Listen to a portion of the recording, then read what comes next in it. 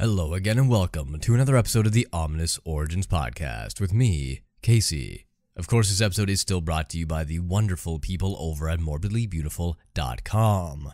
Go check out Morbidly Beautiful right now for all your horror pop culture needs, from reviews, interviews, top 10 lists, and everything in between. They have a great library of podcasts as well, which I highly suggest checking out after you finish up with this episode here. Now, today's episode, the day after Halloween. I know I missed Halloween. I wanted to do something special for Halloween, but I couldn't find the right thing. So I thought it would just be better to leave it and do something the next day. Logic, illogic, who knows? That's the way my brain works. Live with it. But I do have a very weird one for you today. We're going the true crime route, and nothing is more strange than true life. People are capable of the weirdest, most terrifying, heinous things on the planet. And today we have a guy right out of a horror movie. This is the story of the Beast of Jersey, also known as Edward Paisnel. Ominous. Ominous. It is an adjective. Sounds like someone breathing.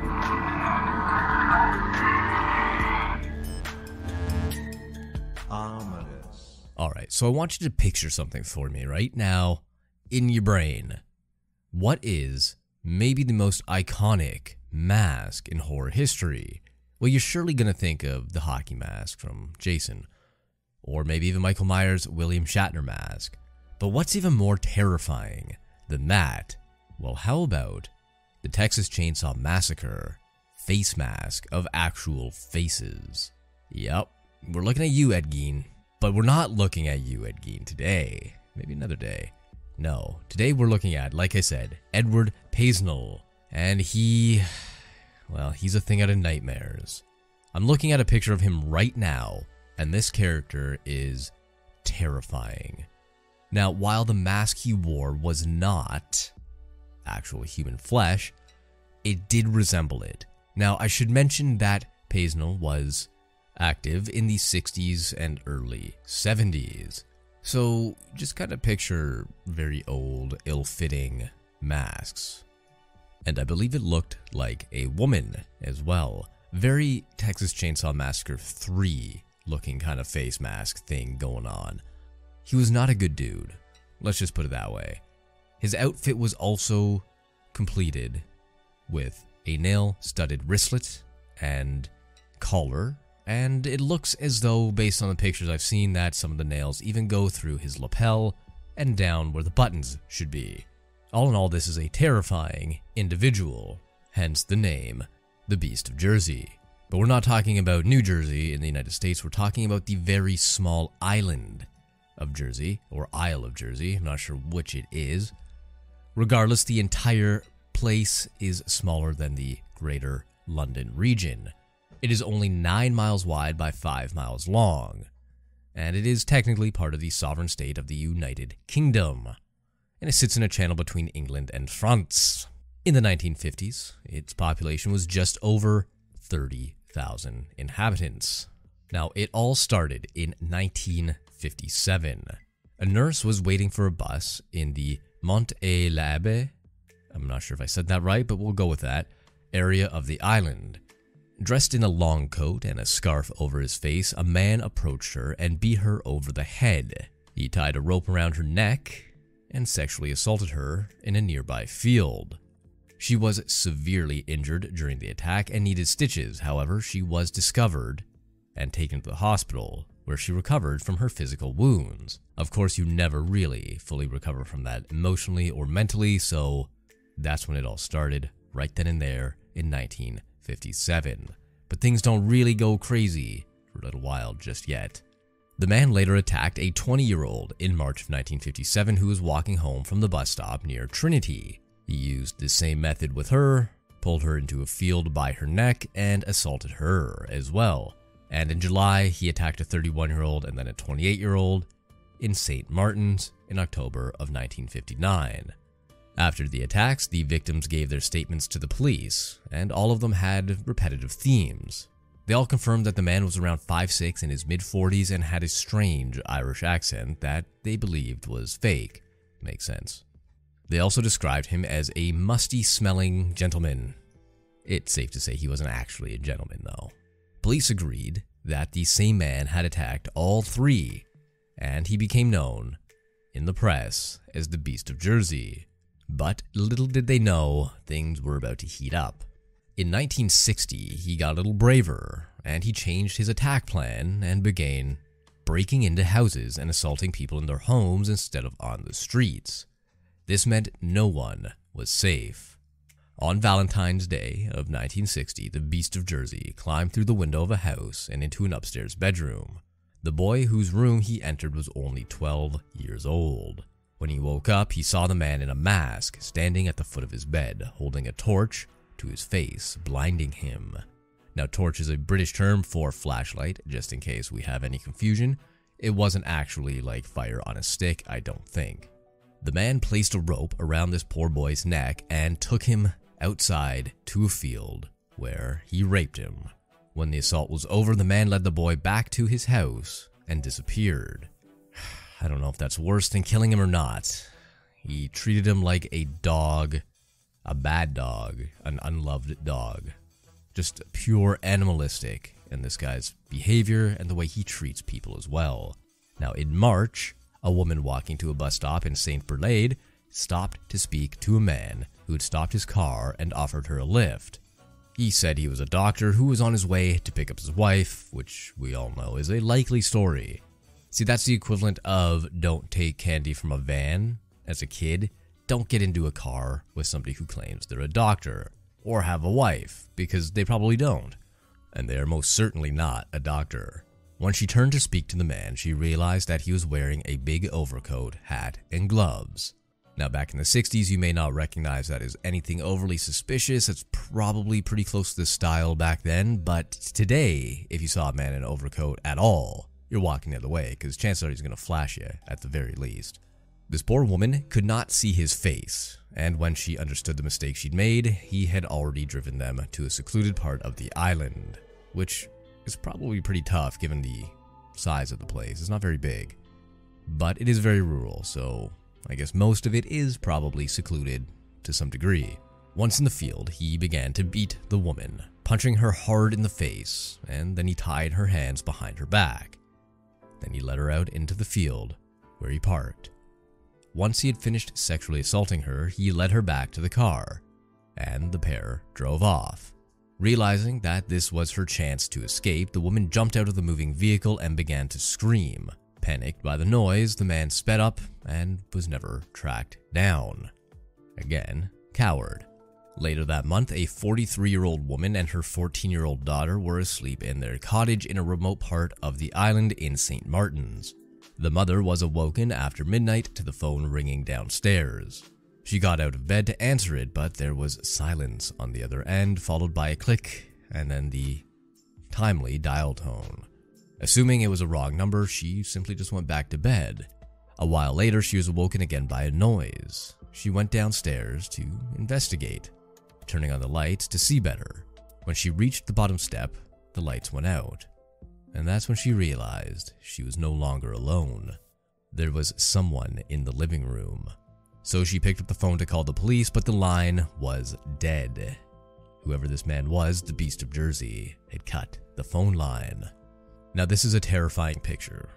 Just put yourself in this situation for the briefest of moments. Your heart's pounding. The lights around you just turned off. You know you're not alone. And then you look over and see a shadowy figure standing in a room just off to your side. After a second, the shadow begins to move, not at a slow lumbering pace, but at full speed towards you. The man demanded money and threatened to kill her. In the struggle, her daughter awoke to hear the noise and went to see what was going on. Once he saw the young girl, the man let go of the woman and lunged up the stairs to the daughter. The woman, now free, ran to her neighbor's home and brought them back to the cottage to catch the intruder. But naturally, in true horror movie fashion, when they arrived, they found the daughter alone. She had already been tied up and raped, but at least she survived. In April, a 14-year-old girl was awoken by a man in her bedroom, watching her as she slept. She began to scream in the hopes of waking her sleeping parents, and it worked. So the man fled. Coward. In July the same year, an 8-year-old boy was kidnapped from his home. He had a rope tied around his neck and was led into a nearby field where he was raped, just like the first boy. After the assault, he was taken back to his home and delivered right to his doorstep. This would be the last assault of the year. Investigators soon realized that the Beast of Jersey had to be a resident of the island due to the frequency of the attacks and knowing the geography and the layout. They began to interview every man who had a criminal record, but none of them fit the description of the victims. Officers also requested fingerprints from all the adult males on the island. They had a right to refuse, and 13 of them did. One of them was the masked man. I mean, that's the best way to do it. You don't even really have to check the fingerprints of the ones you got because those guys probably didn't do it. It does, however, really narrow down the field. If there's 1,000 men on this island, and at the time there's a population of 30,000, so you can assume at least 12 to 15,000 of them are men, well, you just look at the 13 who didn't. There's your suspect pool right there. Of course, there was eventually a break in the case. Now, Jersey police eventually arrested Alphonse Le Gastelois for the attacks and rapes. He was known as a strange fisherman who lived on the island. The police were grasping at straws, and any eccentric characters needed to be looked into. However, he was released after 14 hours of questioning due to lack of evidence. But the damage had been done. His name had been given to the press, and his picture was all over the local news. In true Frankenstein fashion, an angry mob burned down his house. Poor Alphonse was forced to flee, and he ended up on a group of islands northeast of Jersey. However, he did live a full life and died in 2012 at the age of 97. In February of 1961, the attacks began again, but this time, the Beast of Jersey's pattern changed again. And instead of attacking different generations, he targeted children solely. And by April, 3 young children had been taken from their homes and attacked. The police on the small island were unfortunately ill-equipped to handle such an investigation. They really didn't know what to do next, and so they called in Scotland Yard to help with the investigation. Scotland Yard told the residents that they need to start looking out for each other and set up neighborhood watches to keep each other safe. They also created a profile of the attacker from the descriptions made by the victims.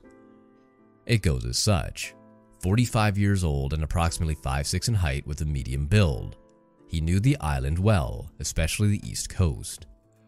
He had a mustache but covered his face either with a scarf or mask during the attacks. He wore a long, dark, musty coat, a hat, and a pair of gloves. He entered homes through bedroom windows using the moonlight as his sole source of illumination between 10 p.m. and 3 a.m., and he carried a torch, aka a flashlight. Despite the profile, investigators hit a dead end, and another dead end, and another dead end, and then eventually the attacks stopped for a few years. It wasn't until 2 years later, in April of 1963, that a 9-year-old boy was the next victim of the masked man. He was taken from his home to a field with a rope around his neck and sodomized, just like the others. As before with the other victims, he was brought home again after the attack. In November, the same thing happened to an 11-year-old boy, and in 1964, during July and August, a 10-year-old girl and boy of the same age were attacked in their homes too. For the next 2 years, the Beast of Jersey stayed in the shadows, and life went on as usual. Finally, neighborhoods began to calm their self-policing, and it appeared that the attacks were over for good. But we all know they weren't. In 1966, the police received a letter from the Beast. It says, quote, "Dear Sir, I think that it is just the time to tell you that you are just wasting your time, as every time I have done what I always intended to do, and remember, it will not stop at this. But I will be fair to you and give you a chance. I have never had much out of this life, but I intend to get everything I can now. I have always wanted to do the perfect crime. I have done this. But this time, let the moon shine very brittle in September, because this time it must be perfect. Not one, but two. I am not a maniac by a long shot, but I like to play with you people. You will hear from me before September, and I will give you all the clues. Just see if you can catch me. Yours very sincerely, Wait and See. In August, a 15-year-old girl was brutally assaulted in her home, but the attack was different this time. The girl's body was covered in long scratches that were perfectly dispersed in parallel lines. After this attack, there were no more incidents for 4 years. In August of 1970, the beast returned. A 14-year-old boy awoke from his sleep in Valley des Vaux, home to a torch shining in his face. Again, he was attacked as others were, but this time he was being led back to his house. The masked man spoke to him. He told the boy to stay quiet because if you don't, someone will harm your mother and father. When the boy's parents found him, he was disheveled and upset, but wouldn't speak of what happened to him. Eventually, he told them and was taken to the hospital, where an examination showed that he too had the scratches down his torso that had covered the girl 4 years earlier. And in addition, the boy told police that the man had spiky black hair and was wearing a frightening mask. On the 10th of July, 1970, 2 officers cruised around the island on their regular night patrol. It was almost midnight when they stopped at a red light in the St. Helier district when a Morris car ran the stoplight. The officers chased the driver, who was trying desperately to get away from them. Unfortunately, he drove on the wrong side of the road and up some embankments and onto the footpaths, but eventually crashed into a hedge and finally stopped in a tomato field. When he got out of the car, he began to run, as did the officers chasing him. He was eventually tackled to the ground and arrested. On the ride to the police headquarters, officers noticed a musty smell coming from the man, and when they finally were under the bright strip lights of the station, they saw the man's appearance for the first time. He was wearing a long, dark coat with inch-long nails and screws sticking out of the collar, cuffs, and shoulders. They were what made the marks on the young girl and boy. When they emptied the man's pocket, they found a black torch with tape covering the majority of the glass, so only a pinprick of light would shine through. 2 pieces of cord were used for tying up his victims, a wool cap, and duct tape. That is basically what you would call a rape kit today. They also found a spiky black wig and the mask he had been using to terrorize his victims, and yes, it is fucking terrifying. Jesus Christ. Oh, I'm gonna have to put this on Twitter and on Facebook and everything because this guy's fucking nuts. Oh my god. The man in question was Edward Paisnel, a 46-year-old born in 1925. He was a family man with a wife and children. He also came from a wealthy family. He didn't have a criminal record, but was imprisoned for a month during World War II by German officers when he stole food for starving families. He played Santa Claus at the children's foster home that his wife worked at, and the kids called him Uncle Ted. And I've just seen a real picture of his face, and the mask is less terrifying than this man's face. I will also post a picture on Twitter and on Facebook about this creepy motherfucker. Little did all these other people know, though, that Edward Paisnel had kind of a Jekyll and Hyde life going on. There was a second side to him, including a low sex drive and at least one mistress. And true to form, his wife never suspected a thing, and their marriage appeared to be normal. When the police questioned about the outfit he was wearing and why he was speeding, he told investigators that he was going to an orgy and didn't want to be recognized. As for the nails, he said that he added those in case he was attacked by someone who knew martial arts. He refused to talk about the mask and wig, which had been worn that night, judging by the marks on his face. Paisnel was remanded in custody and officers were sent to search his home. Once in the house, they found a locked secret room inside of his bedroom.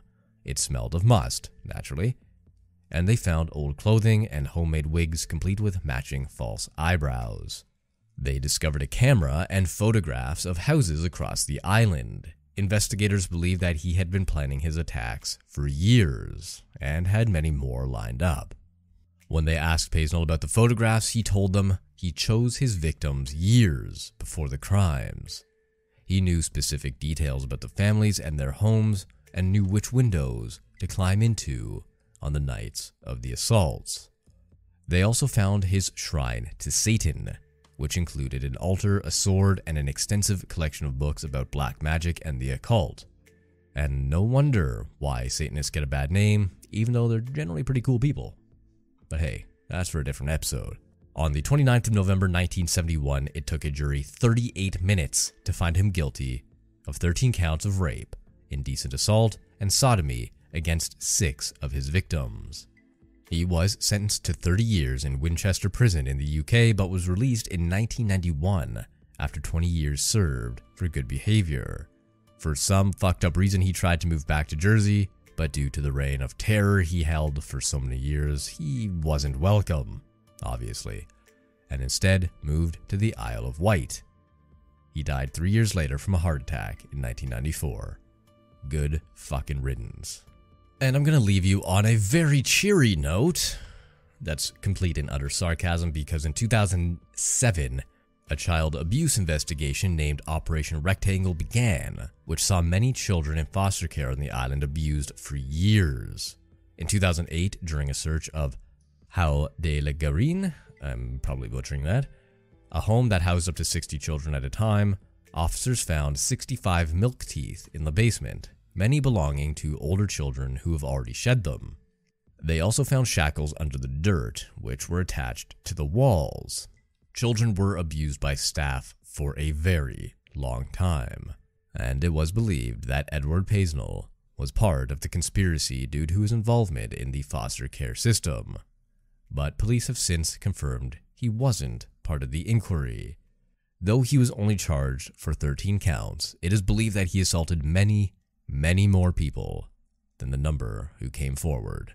I hope you enjoyed that episode. My name is Casey, and this is the Ominous Origins Podcast. If you like what you heard, please feel free to leave a review on iTunes or Apple Podcasts, and any 5-star review left will be read out on the show, so if you want to shout out, that is the best way to do it. You can also follow along on Twitter at HorrorShotsProd, as in production, or on Instagram at OminousOriginsPod, or on Facebook at Horror Shots. I've seen quite a few new likes on there lately, so I really appreciate the support. So, until next time,